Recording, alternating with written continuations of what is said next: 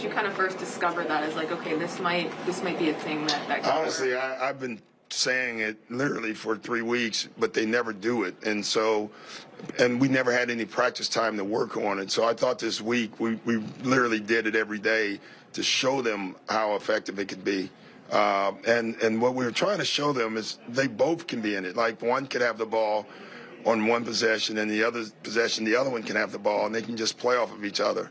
It's funny. You learn stuff coaching, like you tell them stuff, and you think they see it, and then you realize they don't run it, so clearly they don't see it. And then once we got it in practice, they saw it, and it was good.